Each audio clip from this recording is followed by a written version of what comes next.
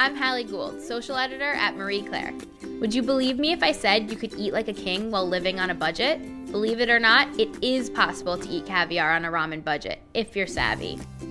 Create a list. It might not seem obvious, but making a list and sticking to that list are essential to staying within your budget. Account for splurges. Splurging doesn't have to be reckless or on impulse. Splurge responsibly by accounting for more expensive items like meat, cheese, and fruit before you shop.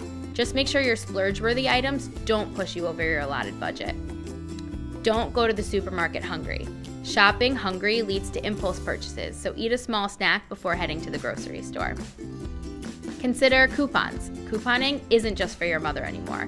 With dozens of free apps available, couponing has entered the 21st century. Try Coupon Sherpa for great deals on groceries and other essentials. Grow your own.